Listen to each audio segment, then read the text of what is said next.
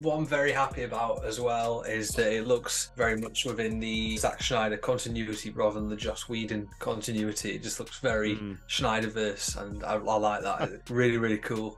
I can't imagine why you wouldn't want more Whedon. Oh wow. Oh yeah. Yeah, we'll have a colourful Batman with jokes and oh no. Come on, the bat smile in the park. That was.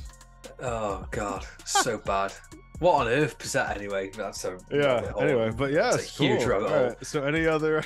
The thing that stood out for me, and I noticed a lot of people said the same thing in the comments to it, was Barry is saying to Bruce, you know, I can bring back your parents, and Bruce just sort of smiles like a wry smile, and you know, it just shows the experience and the shit that this Batman's been through, and he knows that's not going to happen. It's just, yeah, it's a brilliant moment, and it's such a shame that Ben Affleck's not going to carry on. It's just a great moment between those two. I mean, we haven't even seen the full thing yet, but it just looks perfect, really does.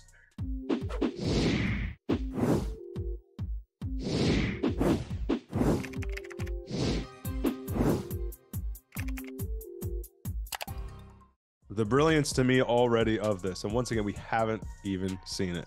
The tying in to the Bat story, be it Michael Keaton or Ben Affleck, and like you said, I love it. I hadn't thought of that, you know, the first one was The Flash, second one Keaton, this one is Affleck, and focusing on Affleck in the beginning of this and talking about how we could save your parents. That idea, I feel like the way this is tying them in, especially in a multiverse kind of road trip of The Flash, is brilliant. Yeah, it is. Yeah, a lot of people are disappointed that we aren't going to see the Flashpoint Batman with the Jeffrey Dean Morgan idea and that sort of Thomas Wayne idea. But I actually think this is a better idea. It's more authentic, and it's going to be a little bit less predictable, the story, because of that. I mean, everyone knows what happens in the Flashpoint story, but this, well, that's the thing. We've seen Flashpoint, we've read Flashpoint, you know, it's kind of like, yeah, I mean, I hope they don't do the same thing, kind of.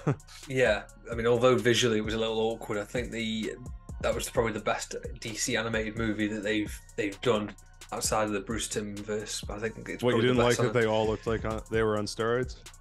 Yeah, that kind of didn't do it for me, but the story itself, phenomenal, really phenomenal. Great, great story, yeah. So yeah, this is really cool, and I'm very excited to see what they are going to produce.